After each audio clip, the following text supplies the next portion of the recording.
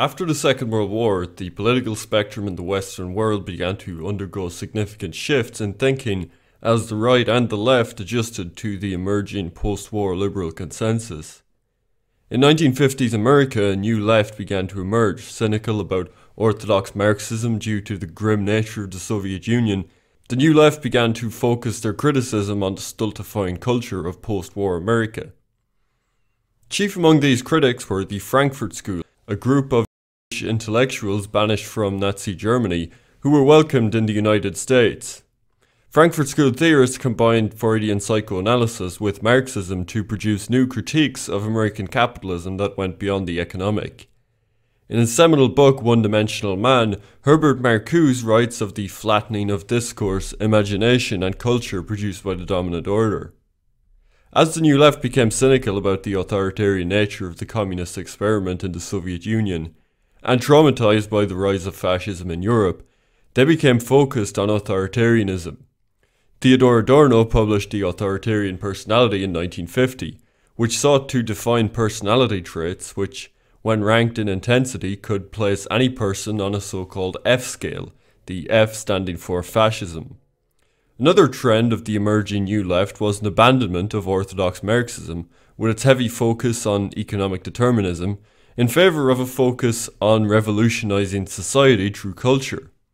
At the same time, they became sceptical of the revolutionary potential of the industrial proletariat of the West, and began to focus on uniting disparate grievance groups like black nationalists, feminists, and gay rights activists against the established social order. At the same time, there was a growing conservative reaction against the established cosmopolitan culture. The post-war conservative revival was kicked off in Britain with the publication of The Road to Serfdom in 1944, Friedrich von Hayek's principled attack on collectivism, which became a major event in American intellectual life when it was published in that country. Hayek was heavily influenced by his mentor, the economist Ludwig von Mises, an Austrian Jew who emigrated to the United States in the 1940s. In the 1950s, Whittaker Chambers, along with social critics James Burnham and Frank Meyer, spearheaded the growth of a militant and evangelistic anti-communism. In their view, the West was engaged in a life-and-death struggle with an equally zealous Soviet Union, and a militant anti-communism was necessary if the West was to come out victorious. At the same time as an intellectual conservative movement was emerging, church membership had soared in the 1950s. And a high point for conservatism came with the appearance of Russell Kirk's The Conservative Mind, From Burke to Santayana, which was published in 1953. Kirk harkens back to the traditional conservatism of Edmund Burke, with his focus on the wisdom of tradition, order and gradual reform over abstract political ideals or revolutionary political programs.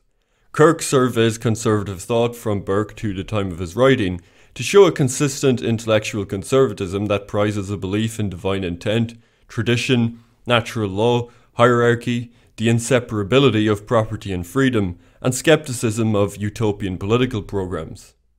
We can see how far Kirk's traditional conservatism is from the modern form of conservatism with its slavish adherence to free market ideology and worship of capitalism in his essay The Chirping Secretaries, which was a direct attack on libertarian ideology.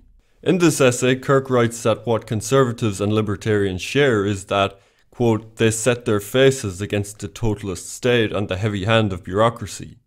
He then asks, what else do conservatives and libertarians profess in common? The answer to that question is simple, nothing, nor will they ever have. To talk of forming a league or coalition between these two is like advocating a union of fire and ice. The ruinous failing of the ideologues who call themselves libertarians is their fanatic attachment to a simple solitary principle, that is, to the notion of personal freedom as the whole end of civic social order, and indeed of human existence. The libertarians are old-fangled folk, in the sense that they live by certain abstractions of the 19th century, that carry to absurdity the doctrines of John Stuart Mill. According to Kirk, libertarians and conservatives disagree in that, firstly, the libertarian takes the state for the great oppressor, while the conservative finds that the state is ordained by God. And secondly, the libertarian thinks that the world is chiefly a stage for the swaggering ego, The conservative finds himself instead a pilgrim in a realm of mystery and wonder, where duty, discipline, and sacrifice are required, and where the reward is that love which passeth all understanding. The rising conservative movement was eventually brought together by William F. Buckley in 1955 with the creation of the National Review. Although Kirk contributed to the National Review, he never appeared on the masthead. He chided Buckley when National Review failed to review his books, and he was later vilified by the senior editor Frank Meyer. Kirk's brand of traditionalism outlined above never really matched with the new conservatism being promoted by the editors of the National Review. Now, Buckley had previously spied for the FBI in his time studying in Yale, and he came to prominence at a young age when he wrote the book God and Man at Yale, which criticised the liberal, secular, Keynesian consensus that was forced on students by academics. In the book The Neoconservative Revolution, Jewish Intellectuals and the Shaping of Public Policy by Murray Friedman, he writes that, quote, National Review was attractive and crisply edited, enhancing the message of the new conservatism. Buckley sought to distinguish the publication from the irresponsible right.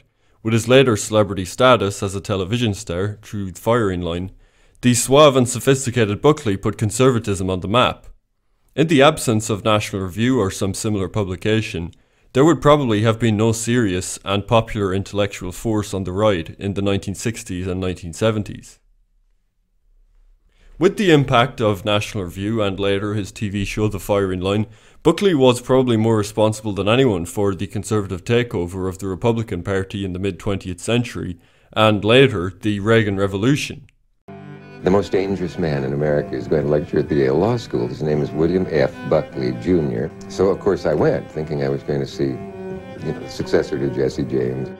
It would be fair to say that Ronald Reagan rode to victory on a political philosophy that Bill Buckley's been offering up for more than 2 decades.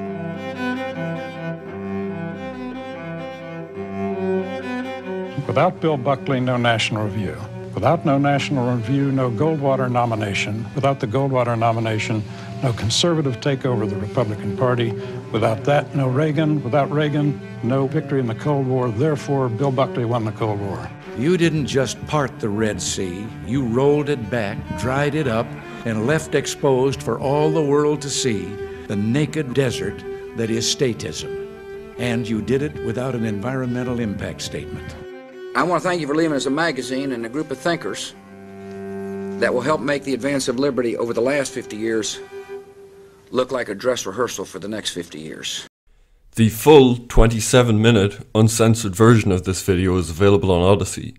I discussed the hidden forces behind the creation of what is known today as conservatism, who William F. Buckley was really representing, and how the creation of National Review went right to the top of the US deep state. The link to the full video is in the description.